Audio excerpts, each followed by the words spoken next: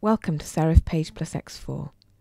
In this tutorial, I'll show you how to import, crop and adjust pictures, and also how to wrap text around a picture. I'm starting with one of the theme layout templates included with PagePlus. Page 2 of this layout provides placeholder picture frames for you to add your own pictures.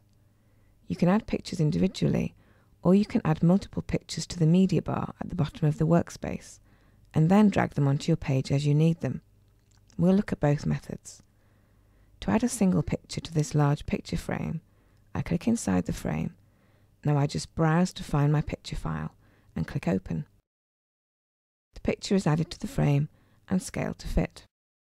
When a framed picture is selected, the Picture Frame toolbar displays beneath it.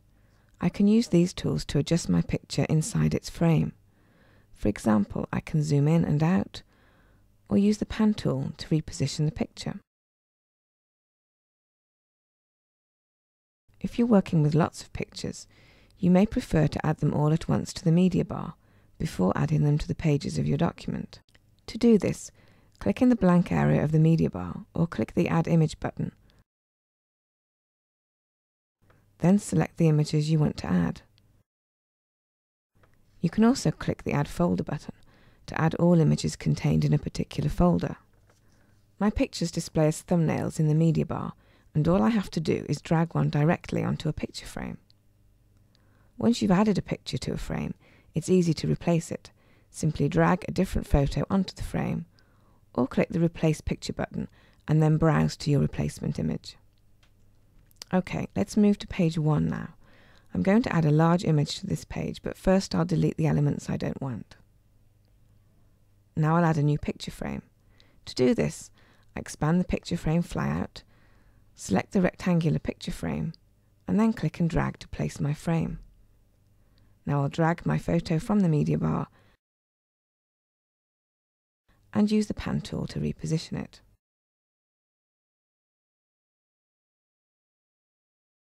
To increase the contrast of this photo, I can just click the Increase Contrast button on the Picture Context toolbar. You can also use the controls on this toolbar to increase and decrease brightness, and to apply auto levels and auto contrast adjustments.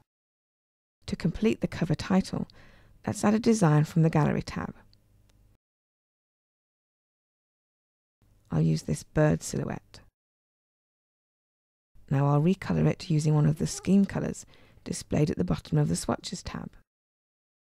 I want to make this an inline image and anchor it to my title.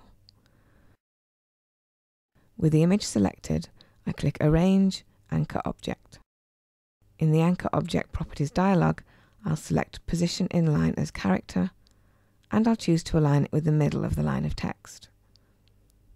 Back on my page, the anchor icon shows that this is an anchored image. If I now move the title text, the image moves with it. Great, my cover page is finished. Let's return to page 2 and complete this tutorial by looking at text wrapping and cropping. This time I'll just drag a picture directly onto my page without placing it inside a picture frame. I click Wrap Settings and then set my wrap options.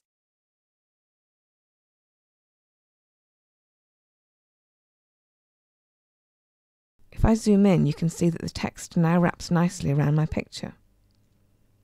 Now let's crop the photo. Click the Crop tool, then click and drag a crop handle. As I do this, notice that the text wrap adjusts to fit the new dimensions of the picture. To reposition the crop area, I can just click and drag directly on the picture. Well, that concludes this tutorial. You should now be feeling comfortable combining text and pictures in your own publications. The topics I've covered here should be sufficient for most of your PagePlus projects, but you'll find more in-depth information, including more on anchored objects, in the online help.